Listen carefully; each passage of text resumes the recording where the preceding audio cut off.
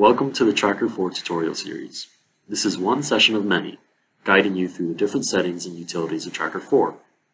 In this specific video, we will learn how to set up, customize, and manage objects for tracking. When creating an object, there are many elements that may influence how you should place your markers. You must have a minimum of 4 markers in order to create an object, as 4 markers will define a rigid body. Considerations should be made so that tracked objects are not self-similar and not similar to other objects. Additionally, considerations should be made for your specific objects, such as marker placements to limit occlusion, balanced marker placements in the case of drones or weight-sensitive objects, and the quantity of objects you have. You may also want to have the marker specify a specific origin, like the object centroid or the origin relative to a CAD model. Here, I have some example objects. These have been set up so that they are not self-similar and they are unique to other objects. As a reminder, here are the general rules and guidelines to creating objects.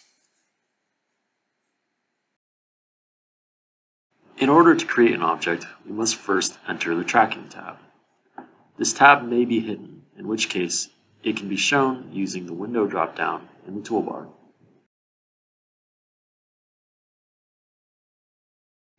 In the Tracking tab, you will see that we have 3 icons at the top. These allow you to import objects, load tracking configurations, and save tracking configurations.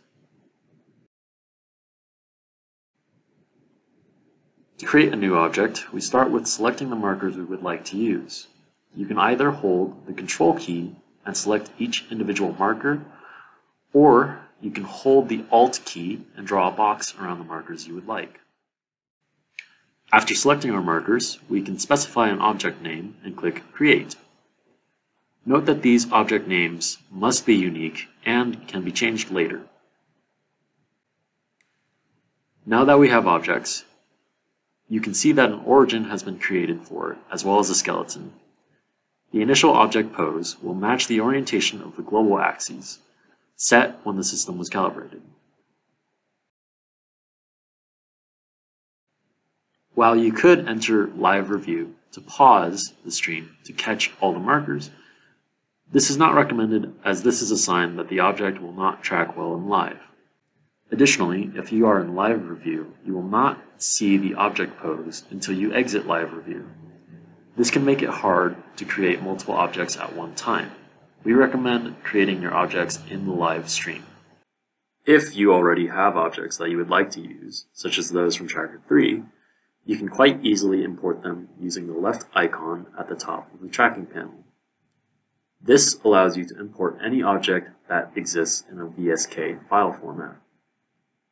Conversely, to export objects, we can do so through the Object Management panel, opened by right-clicking the object. You may want to modify your object after creating it. To do so is quite easy. First, we have the ability to add or remove markers on objects. For example, I have placed an additional marker on this robot. To add a marker in either the tracking panel or the 3D view, select the object. Holding the Control key, select the marker you wish to add, and then in the tracking panel, click Add Marker. You can only add 1 marker at a time. To remove a marker, select the marker, and in the tracking panel, click Remove Marker. Note that you cannot remove markers if it results in the object having fewer than 4 markers.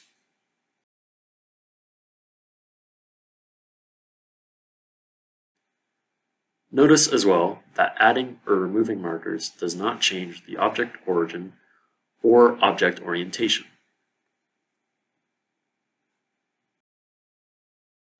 To change the object origin and orientation, we can use the Object Manipulator tool. To activate the Object Manipulator, we must first pause the live stream by entering review mode. This can be done either with the Enter Review button or by pressing the spacebar. Once in review mode, we select the object in either the 3D view or the tracking panel, and click the Object Manipulator button in the 3D view. Here, we have the ability to change the object origin and orientation, either by dragging these axes and rings in the 3D view, or by entering values in these fields.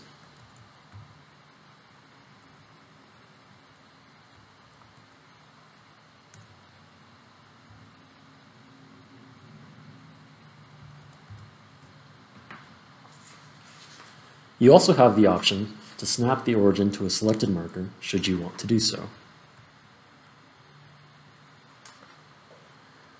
Note these two icons in the top right of the Object Manipulator window. These allow you to switch your reference frame from global to local, allowing the manipulator to operate with respect to either the local or the global reference frame. The local reference frame corresponds to the object coordinate system, while the global reference frame corresponds to the world reference system. In the case of the local reference frame, you may want to align your axes to markers, centers, or axes. To do so, you can either manually change the rotation of your object's axes, or you can use the alignment tool to specify the alignment of your object's axes. To use the alignment tool, the first thing to do is to set your primary axis. You may set one of three target types: axis, marker, or center. Axis allows you to align the axis of the object to another axis via this drop-down menu. Marker or center allows you to align the axis of the object to one or more markers. Selecting one marker will point the axis to the marker.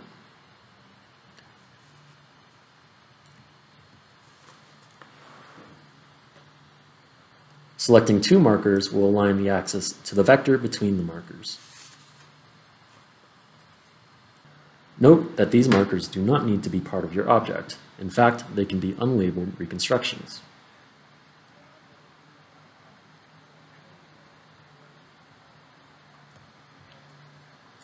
Next, you can specify which axis you would like this to be, X, Y, or Z, as well as its direction. We'll repeat this process for the secondary axis, choosing a target type, axis, and direction. Note that if the axis or target in the secondary axis is the same as the primary axis, the Align button is unavailable.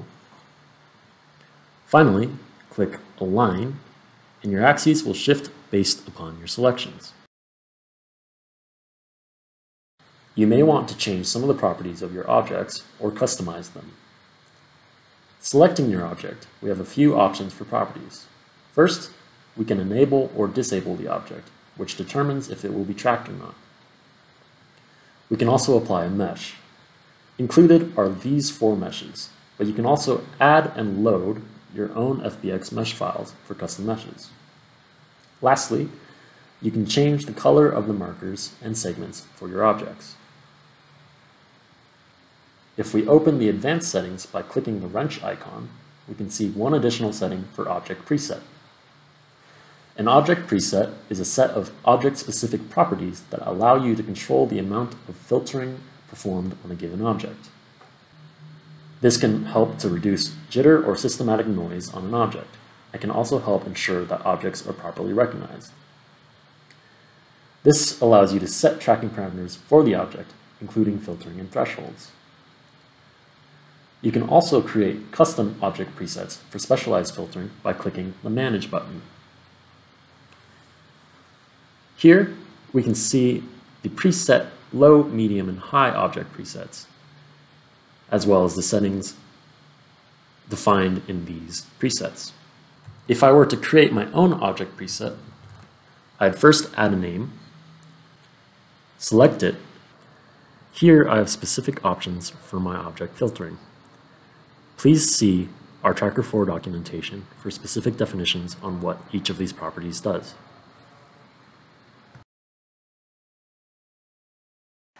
Objects and their properties are displayed in the tracking panel according to Tracker's autosave behavior. We can manage our objects by right-clicking one or more objects to display a context menu. Here, you can rename, remove, enable, disable, export, and set an object as a calibration object. Renaming the object can also be done by double-clicking the object or by pressing F2. Removing the object removes the object from the tracking list. Enable and disable, activate or deactivate tracking for the selected object.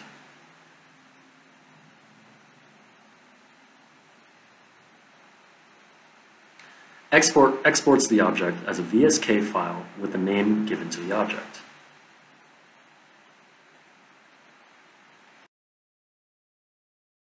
You may have different sets of objects you want to track at given times.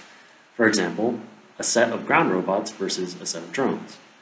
You can easily switch between these sets by creating tracking configurations. At the top of the tracking panel, we have the ability to load tracking configurations using the middle icon and save tracking configurations with the right icon. Saving your tracking configuration will save your current list of tracked objects. Loading will allow you to reuse that saved tracking configuration.